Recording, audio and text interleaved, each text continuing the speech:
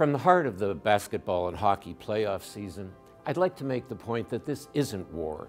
Expert opinion to the contrary. Raptors coach Dwayne Casey said before Game 6, it's going to be a war. The Sportsnet hockey panel said, it's war out there. I think this proves one thing.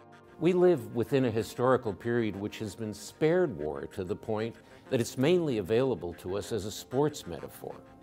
Few of us have actually experienced it. In the first half of the last century, Canadians experienced war twice. Almost every family was affected. Since 1945, we've avoided what was previously pervasive. We take this state for granted, but it's probably historically abnormal.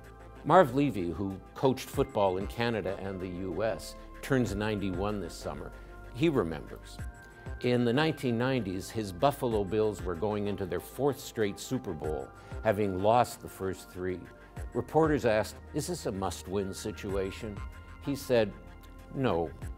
World War II was a must-win situation. Surely some Syrian teenagers who came here recently will grow up to be coaches or commentators. I doubt they'll say it's war out there. And when others do, maybe they'll smile wryly and gently add a footnote.